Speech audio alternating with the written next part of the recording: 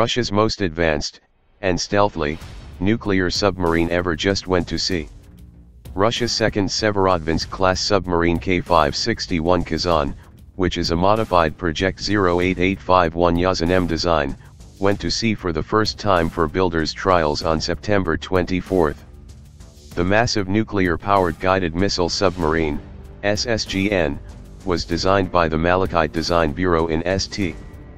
Petersburg and was built in the northern Russian city of Severodvinsk.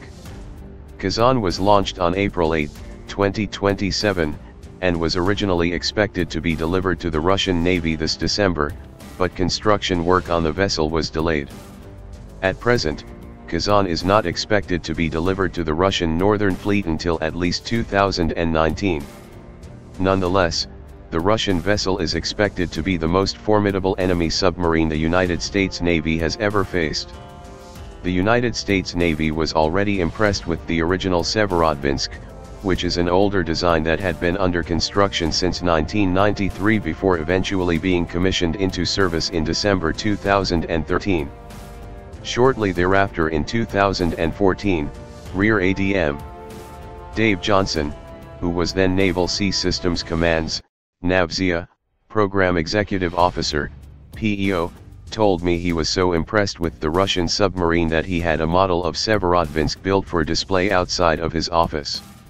We'll be facing tough potential opponents.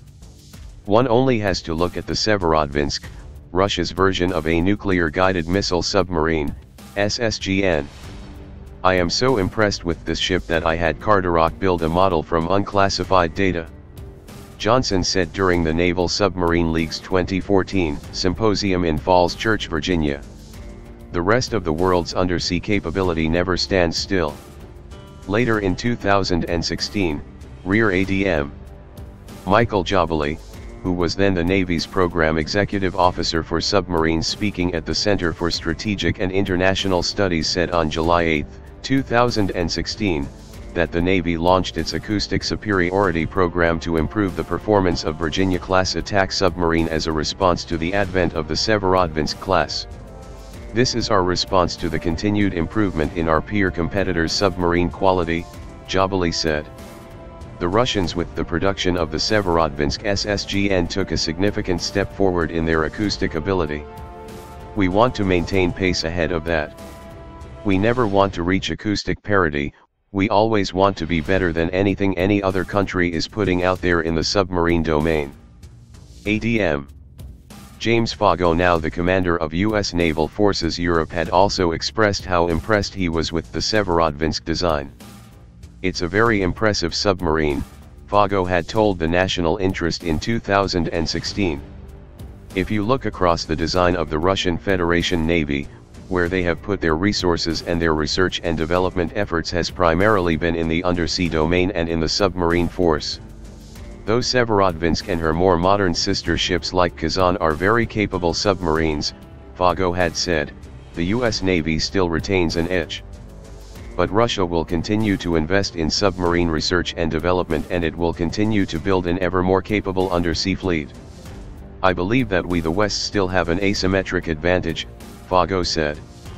I believe they will continue to refine their submarine capabilities with the intent of achieving parity with the West, ourselves included.